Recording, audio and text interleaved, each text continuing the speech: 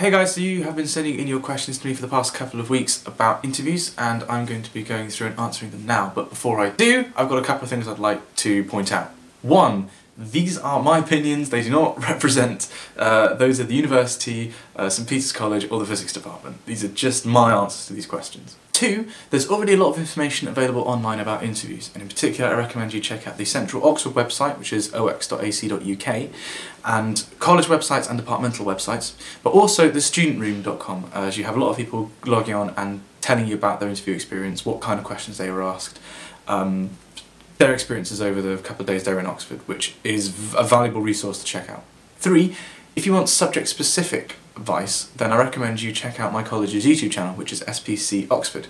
On there we have interviews with people doing a range of subjects, and in those interviews they talk about their recommendations for how to prepare for interviews and just generally what advice they would give to somebody who's thinking of applying. So SPC Oxford, check those out, which I highly recommend you do. A lot of them are very informative, particularly the one for medicine. It was done by a very good friend of mine and he gives some very good advice. Right, now that's over and done with, let's get on and answer the questions. This video is going to be split into two sections. The main section is going to be general questions about interviews, and then the second section is going to be physics-specific questions. I do physics, and a lot of people who are asking questions were asking about the physics course, but I'm going to be putting that in a little second section at the end of the video. How did you prepare for your interview, / what do you think is the best way to prepare? I think the best way to prepare for an interview is to get mock interviews, if at all possible. So when I was preparing for my interview, I had a mock interview with my maths teacher and a mock interview with my physics teacher, neither of which had been to Oxbridge, and as far as I know, neither of which had done an Oxbridge interview, but they knew the format and they knew the kind of questions to ask. It's extremely valuable just to get basic mistakes out of the way, and just so you kind of get used to a slightly more formal setting in which to do, well, a slightly more formal setting in which to talk about your subject, I guess. So that's my first bit of advice. My second bit of advice would be to try and get as much information as possible about the kind of questions you can be expected to answer. So a good resource for that is the student room, or alternatively you can look at my videos on my channel about my physics interview questions. Now I should stress about this, the idea is not to memorise answers about questions, or even to memorise a set sort of way of answering the question. The point is to get used to the style of question, and to realise that the important thing is not getting the answer correct, but to explain how you're thinking. And to look at these questions that you've been given, that other people have been given, that you've looked up, and to say, right, well if I was to answer that, I would say this, then this, then this, but maybe not this because... And just talk out loud, just practice talking out loud. Just to emphasise again, the idea is not to memorise the answer, the idea is to get used to the style of question and to practice the style of answering. The one I really struggle to comprehend is the why Oxford question. I mean, if you give too little info then you seem uninformed and naive. Too much info and you'll probably say something that isn't true, or indeed say too much and seem naive again. How do you answer that? It's not a question that you should really be too worried about, to be honest. I was asked the why Oxford question I think twice, though maybe just once. It was 5 years ago. And it was a throwaway question at the start of the interview. They weren't really interested in my response. It was something really to break the ice and to start the conversation. What I said, which I think is a reasonable answer, is that I knew that I wanted the best educational experience possible. I knew that Oxford has a very good reputation for teaching, has fantastic resources at disposal, such as libraries. The tutorial system in particular is a great advantage because it means that I get one-on-one or two-on-one teaching with fantastic academic minds in the subject. And it just means I'm going to get a better education than anyone else, and that's what I'm interested in. And also there are other advantages, like I visited the city, liked it, I really like the idea of the collegiate system, it's good for sport, that kind of stuff. It's not something that you should be too stressed about because it's not a question that they're going to be basing whether you get in or not on, I don't think. I should clarify, yeah, I'm a scientist, this is true certainly for science subjects. I cannot say for 100% that it's true for humanities subjects, but from talking to other people I don't think it's anywhere near as important as the academic questions. Interviews, fun, scary, awkward? Is anyone in the mood for making friends? Can you go through basically what you did there for the whole time you were there? Fun, scary or awkward? A bit of all of them, to be honest. Not so much awkward, and definitely scary at points, but the whole experience was fun, actually, because when you're there for an interview, you're there with everybody else that's going to be interviewed for that subject, and it's a chance to meet people that are really passionate and interested about a subject that you're really passionate and interested about. And that wasn't something I'd experienced too much up to that point. There were a couple of people in my school that were into physics and I really liked it, but to be surrounded by people that, that was what they wanted to do at university level was something new, and it was great to meet people like that with all these shared interests. Plus the whole experience is kind of fun, so to say what I did when I was there, I got dropped off by my parents, get signed in at the lodge in the college, taken up to my room, shown where it was, and then shown where the JCR was, pointed out that there's a notice board. You check the notice board, which will tell you when your interviews are, where they are, and when you can go home. So they'll post on the notice board, you can definitely go home now, because some people are kept back for extra interviews and stuff like that. But once that was out of the way, obviously there were the interviews to be done, but there was a lot of time sat in the JCR and just talking to people, like I say, trying to, meeting these people with similar interests, which was really cool. In the evening that I was there, we watched a film. We were taking it in turns to point out scientific inaccuracies in Armageddon, which, to be honest, is not hard. And we also did a pub quiz, which was fun. But yeah, there's no denying that some of the interview process is a little bit scary. Because well, at least you think that at this point this is one of the most important things you've done in your life, and you're so terrified of messing it up. And in a way that's the worst thing you could think, because the trick to doing well in interviews is to relax and not concentrate on how important this is for you. Because if you're stressed and if you're all tensed up, you're never going to perform at your best. The way to perform at your best is to be relaxed and just to explain the way you think clearly and logically. And it's difficult to do that if you're very stressed. So that's the number one thing. And that was actually what the interview helpers are there to do. They're there to try and calm you down and make you as comfortable as possible. And ultimately, they're never going to make the process completely stress-free, but they did a really good job of doing that. In the interview, did they expect you to have done your own independent work of your subject? Did they question your knowledge of the subject, and what tone are they held in, i.e. formal or whatever? Also, are there multiple interviews? Okay, so there's quite a few questions there. Starting with the last one, are there multiple interviews? Yes, there are. Almost everybody will have at least 2 interviews, anything between 2 and 6. Sometimes more. It depends if you are held back for more interviews, which is not necessarily a bad thing, equally not necessarily a good thing. It's something that you really shouldn't read into too much if you are given extra interviews. Because there's no way of telling what it means. And equally, if you're only allocated 2 interviews, don't think that's a bad thing that they don't want to talk to you. Sometimes it's just standard practice. For instance, I think chemistry at St Peter's, they do 2 interviews as standard. As for what tone they're held in, they are reasonably formal. It's not an informal chat over a table or something like that. It is reasonably formal, but not excessively so. When I did my interviews, it was 2 professors, or 1 professor and a postdoc, I think, just sat across a table, giving me these problems, and sometimes I'd have a piece of paper to scribble diagrams or something on to help my argument. And it wasn't like we were sat on opposite sides of a room with a great vast chasm between us or something. Like, some people seem to have this impression you're going to be facing like 4 professors or something, and then there's one chair in the middle of the room. My experience, not like that. I can't say that it won't be like that, but I'm pretty sure it won't be. And lastly, do they expect you to have done your own research into your subject? They won't expect it.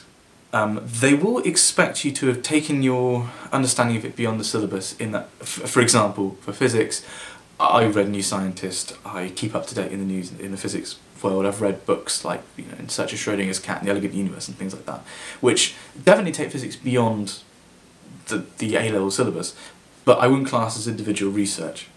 If you do have the opportunity to do individual research, then they will love it. That's a fantastic thing to be able to do. It's a great thing to be able to talk about potentially in the interview. If you put it in your personal statement, they'll probably pick you up on it and ask you questions about it. So, not expected, but if you can do it, it's a great bonus. I read in the Oxford website that for overseas students who would not probably be in a situation to attend an interview in Oxford, an interview would be done through phone or Skype. They also mentioned those interviews are not guaranteed. Is it better to attend an interview in person? Now, there's no guarantee that you'd be able to get an interview via Skype on the phone, though I don't think I've heard of anybody being denied one. As far as I know, and I'd like to stress that I'm not an expert in this, I am just an undergraduate who's gone through interviews and is currently helping with interviews and is interested in access. As far as I know, it's very likely that you'll be given an interview via Skype or whatever, and colleges put aside rooms for a day, where they'll do those kind of interviews. Is it better to attend an interview in person? I would say yes, if at all possible, because I suppose on one level it shows that you're a bit more committed, that you wanted to be there, you didn't just want to do the easy thing and do it via Skype.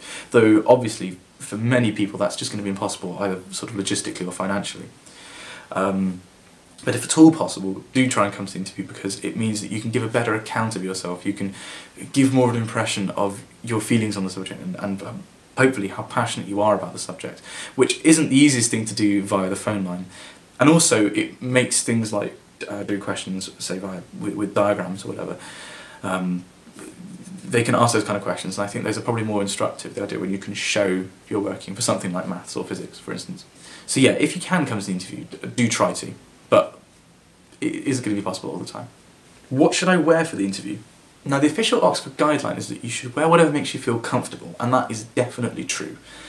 What I wore for my interview was a lounge suit, you know, just a typical suit. And I think most people who were taking interviews also did the same.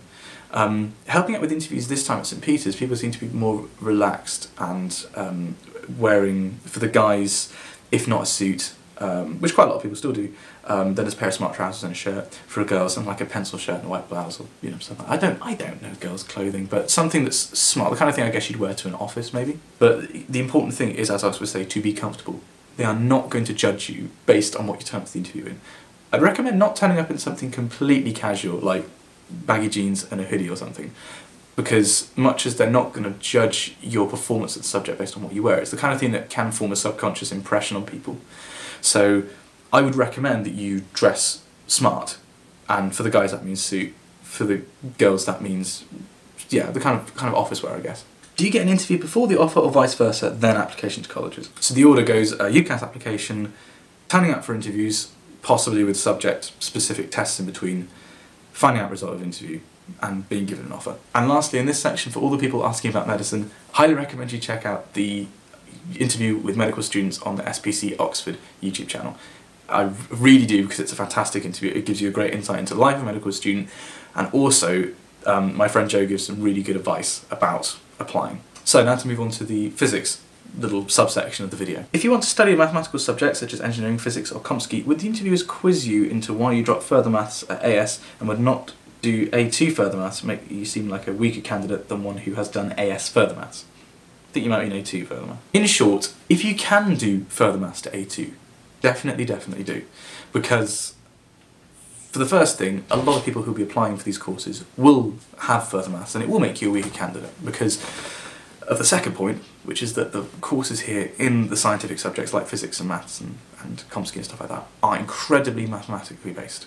So physics is essentially just a maths degree with application. So by not doing further maths, you're not only putting yourself at a disadvantage while applying, but also putting yourself at a disadvantage whilst on the course. So if at all possible, I really recommend that you do it to A2. It is the kind of thing they could ask you about in interviews, though not the first thing they probably would. Potential interview question, though not a likely one. How much will be about your personal statement and how much about you delivering the goods? I like that phrase. Is there a maths/physics question split? Are there any questions about current events in the physics world that are not mentioned in your personal statement? Do they expect you to know any particularly obscure piece of physics, or is it just mainstream general A-level/basic cosmology? Phew, that's a long question. Okay, so how much will be about your personal statement and how much about delivering the goods? Probably my new favourite phrase. Mostly all about delivering the goods. I had a whole interview about my personal statement, though that was because I didn't have a practical workbook, which a whole other interview was meant to be based on.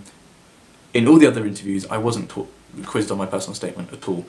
In fact, I can't remember who it was. I think it was a mathematician who asked his tutors, "What did you think of my personal statements?" once he got in, and they just went, "Oh, we didn't read them." So, and then I'm not saying that your personal statements are not important. That was one particular case, but the interviews are all about your ability to do the subject for physics. And one of my friends was actually explicitly told that when they applied to Keble College.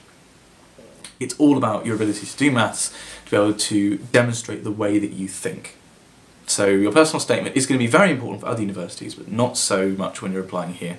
Is there a maths-physics question split? Yes, well I had one interview in Jesus College about maths, one interview in Jesus College about physics, and then I had one interview at St Peter's which was a mix of the two, and the questions in that interview were quite clearly delineated between physics and maths. In practice at university level actually there's very little distinction between the two, but at interviews yes, there will be a sort of cluster or a whole interview on maths questions, and the same for physics questions. Are there any questions about sort of events in the physics world? I didn't have any, although in one of my interviews they asked me a question about telescopes and they mentioned, oh no, I think I brought it up actually, about the extremely large telescope which was being constructed I think at that point in South America. which there was sort of an idle distraction for them for about 5 seconds. I didn't get asked any questions about it. It's not the kind of thing which I'd expect anybody really to be asked any questions about. They're not going to expect you to keep up to date with the latest publications in Nature or anything like that. And lastly, do they expect you to know any particularly obscure piece of knowledge, or is it just mainstream physics? It is just mainstream physics. The typical way that an interview will work is that they will take knowledge which is basic physics that you will know from AS, and then apply it to an unusual situation, or give you a new piece of information, ask you to combine it with the your basic understanding, and then apply that to a situation, or reconcile that new piece of information with your understanding. So the important thing isn't quite so much what you know, because at your stage of development you do not know that much about physics. No offence, but you haven't done a degree in it yet. They're interested not in what you know, but in what you can potentially know, and the way you think, and the way you learn. And the way that they can probe that is to give you new pieces of information, and to see how you react to it. So, in that sense, I'd recommend that you revise your AS and A2, whatever syllabus, up to that point, and you are comfortable with all the material, because they will take that as relatively assumed knowledge, but they will not assume that you know any particularly obscure thing about Goldstone bosons or the Higgs boson or anything like that. Are the physics interviews based on knowledge of already learned topics or pure initiative? Now, I touched on this in an answer to a previous question, but the truthful answer is it's a little bit of both. They will assume that you know basic physics, and by that I mean some mechanics, some calculus, some circuit theory, probably, that kind of level of physics. And they will ask you to use your initiative to apply that basic knowledge to new situations that you haven't encountered before, or to reconcile that basic knowledge with new information which they will give you. Or to use your information to disprove a particular theory that they might have. So in one question that I was asked to choose between two theories that the different professors had, one of which was right and one of which was wrong, and I had to explain why I chose that particular theory. The honest answer would be that it's a little bit of both, though the interview is based around your initiative. It's based around how you think, not what you know. And that's something which you can only really improve by practicing going through interview questions and having practice interviews, like I said at the start of the video. Right, I think that's it. I hope that this was useful to you guys. I realise that some of you are going through interviews at the moment, and if that is the case, I wish you the very, very best of luck. Number one piece of advice, try and stay calm. Don't panic, chill, you'll do a lot better, okay? Socialise with people, chill in the JCR. Don't spend your whole time stuck in your room thinking about how scary the interview is going to be, because it probably won't be. And I hope that this is useful to people in the future. If you have any further questions about interviews, leave them as a comment on this video or send me a message, and I will do my best to get back to you.